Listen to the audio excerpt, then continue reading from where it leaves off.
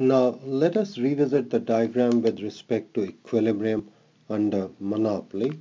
And you know how much output will be produced by the monopolist, what will be the price charged by the monopolist, and how much will be the marginal cost of production. And, and so what you find under monopoly is price charged by the monopolist is greater than marginal cost of production. And under perfect competition, what we had found is price charged by a firm under perfect competition equals marginal cost of production. And so I have written this down here. And so as far as monopoly goes, a monopolist charges a price greater than marginal cost of production. And relative to perfect competition, in a way, consumers are being overcharged when we have monopoly-like situation relative to, say, perfect competition. And how does a monopolist accomplish this? By restricting output, because the output produced by the monopolist is lower than that under perfect competition. And by restricting output, the monopolist can charge a price greater than marginal cost of production. So if the monopolist charges a price greater than marginal cost of production, we think the monopolist is overcharging the customers. If, on the other hand, price charged by a monopolist is less than marginal cost of production, we call this dumping. And dumping is essentially an activity done to keep competition out of the market. So what the monopolist will do is charge a price lower than what it costs to produce it, or price charged by the monopolist will be lower than the marginal cost of production. Now, the extent to which a monopolist overcharges the customers, or in other words, price is greater than marginal cost, the difference between these two in a way reflects the monopoly power of the single seller. Now, you will remember that this is an expression we found when we looked at the relationship between marginal revenue and price. And we know in equilibrium, marginal revenue equals marginal cost. And so we can replace MR with MC. And this is what I have done here.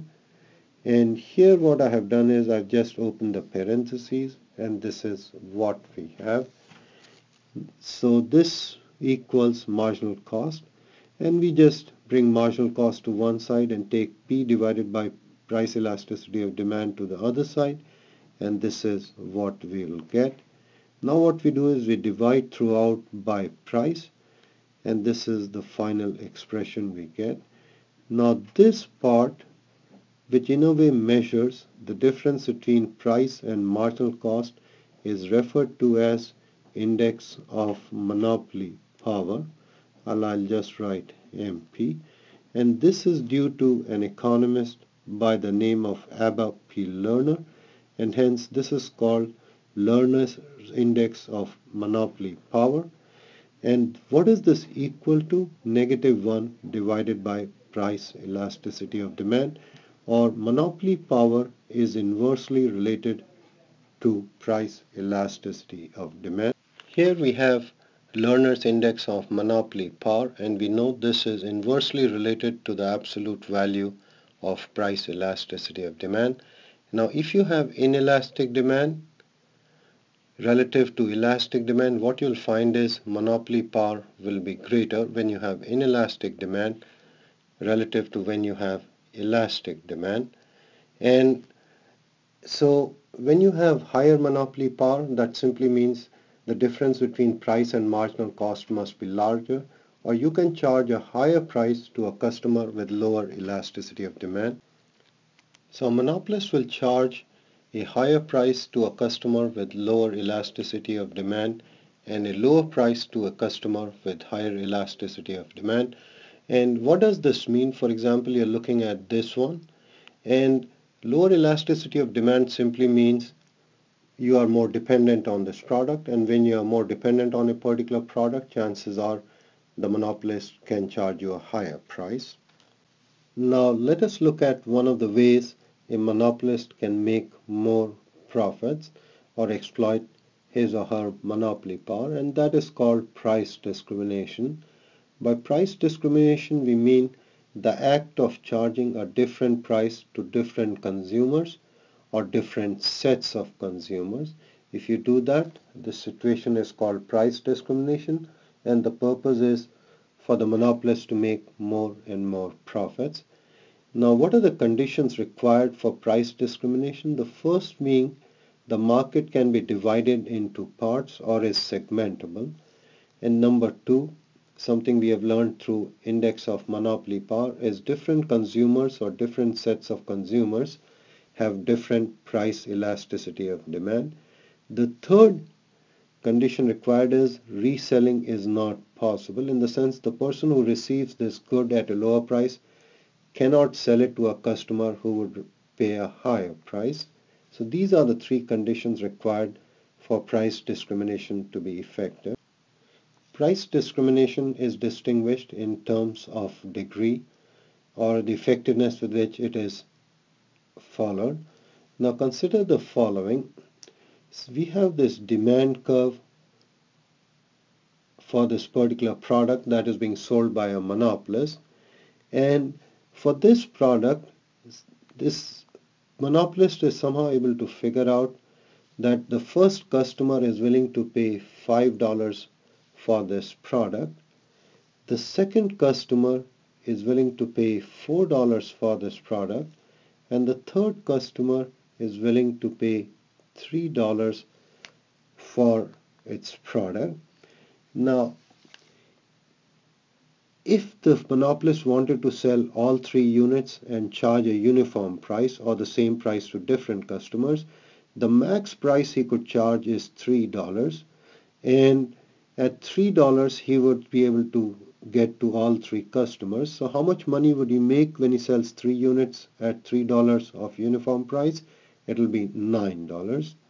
Now compare that situation to price discrimination of first degree. What he does is he charges a price to each customer based on his or her willingness to pay. The first customer is willing to pay $5 for it. So from the first customer, the monopolist receives $5. For the same product, from the second customer, the monopolist receives $4. And from the third customer, the monopolist receives $3. Or in total what this person is able to get is $12, and compare this $12 to $9 that the monopolist would make if he charged a uniform price of $3 per unit.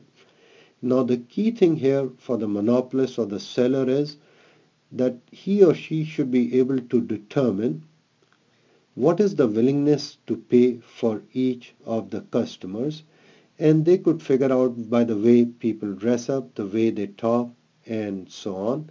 So whenever you are on a one-on-one situation and you talk to the seller and try to negotiate a price, and what the seller will try to ascertain is how much is the max you can pay. And just remember this, if you become too comfortable and start talking a lot, chances are it will be fairly easy for the seller to determine what is the max you are willing to pay. If on the other hand you are quiet, it's very hard for the seller to figure out how much you are willing to say. And so this is what sellers will try to do. They'll try to ascertain what is the max you are willing to pay and just set a price which will work with you. And so this is price discrimination of first degree, and this is how monopolist makes more. Now let us consider price discrimination of second degree, and this is the act of charging different price for different units sold. For example, if you buy say 100 units, up to 100 units of output sold by the monopolist, probably you'll pay an average unit price of $5 per unit. But if you buy anything greater than 100 units, say up to 200 units, you pay an average unit price of $4 per unit. And this situation is referred to as price discrimination of second degree. So here again, as you can see, the monopolist will make more profits. And this is a phenomena you may find at JCPenney, Walmart, and other stores. And what they tell you is the more you buy, the more you save. And this is what they mean when they come up with slogans like that one. Then you have price discrimination of third degree. Suppose there is a manufacturer located in Japan, and what this large manufacturer does is he divides the world market into different parts and charges a different price to these different markets. So this is called pricing according to the market. And the price, will depend on price elasticity of demand. So he may divide the world into Europe, US, Asia, Latin America, and so that, and charge different prices to each of these markets. And this is referred to as price discrimination of third degree, and that is the act of charging a different price to different groups of customers. Price discrimination of third. Now let us look at another way a monopolist can make more money, and this is called bundling. By bundling, we mean is an act of selling two or more products as a package. For example, when you go to buy a toothpaste, you may get a toothbrush along with that one. And for a situation like this, we require two conditions. Number one, consumers have demand which is for heterogeneous products. So you have demand for toothpaste as well as toothbrush. And number two is price discrimination is not possible. So these two conditions are required for bundling to be effective. Now look at the following example. There are two movies and there are two theaters, and each of these movie theaters have a demand for movie 1 and movie 2. Theater A is willing to pay $12,000 for movie 1 and $3,000 for movie 2. Theater B is willing to pay a maximum price of $10,000 for movie 1 and $4,000 for movie 2. Now suppose this seller who is selling both these movies decides to sell them separately. What is the max price this seller could charge for movie 1? And it wants both these theaters to buy this movie. So the max price he would be able to charge is $10,000 for movie 1 and $3,000 for movie 2. Or in other words, by selling these movies to the theaters, the seller will receive $26,000 of revenue. Now compare that to the following situation. Suppose the seller decides to sell movie 1 and movie 2 together. What is the max price that theater A is willing to pay? It is $15,000. How do I know that? 12,000 plus 3,000. And how much is the second or theater B willing to pay for this? It is 14,000. Now if the seller decides to sell this as a package, he can charge a price of $14,000 to each of the theaters, and what this person will receive is $28,000, and that is greater than $26,000, and that means if he sells it as a package, the seller will make more money. He may not charge $28,000, maybe he'll give them a $500 discount for buying both movies together, and still the monopolist will make more money. So this completes our discussion of monopoly. Thank you for your time.